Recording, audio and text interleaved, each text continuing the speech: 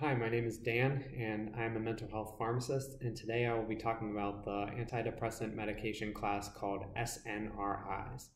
SNRI stands for serotonin and norepinephrine reuptake inhibitor, and this adds on to the effect that SSRIs have, which just is a selective serotonin reuptake inhibitor. So this adds the norepinephrine component.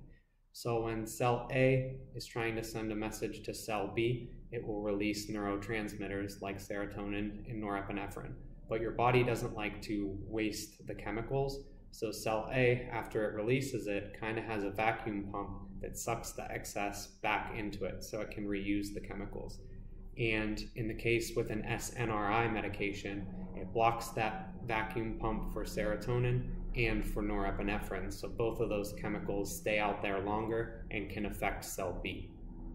The first SNRI medication that was approved by the FDA was Effexor in 1993. So I always found it pretty interesting that in the entire history of depression, two of the most commonly seen medication classes, the SSRIs came out in the 80s and the SNRIs came out in the early 90s. Both serotonin and norepinephrine aren't just used by the brain, so these chemical transmitters are used throughout the body, and that's where a lot of the side effects can come from. So serotonin seen in the gut, and you can get the stomach side effects. Also from the serotonin and norepinephrine in the brain, you can get the headache side effects, and then serotonin can cause sexual dysfunction. What the norepinephrine component adds is an increase in blood pressure. So a lot of these medications can increase blood pressure. These medications include venlafaxine, which is Effexor, desvenlafaxine, which is brand name Pristiq, duloxetine, which is brand name Cymbalta, and then levomilnacipran, which is brand name Fetzima.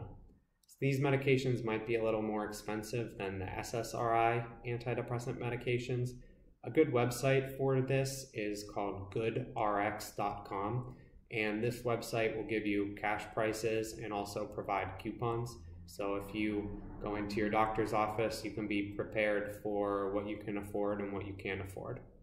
So this wraps up my quick overview of the SNRI medication class for antidepressants, and I hope that was helpful. Thank you.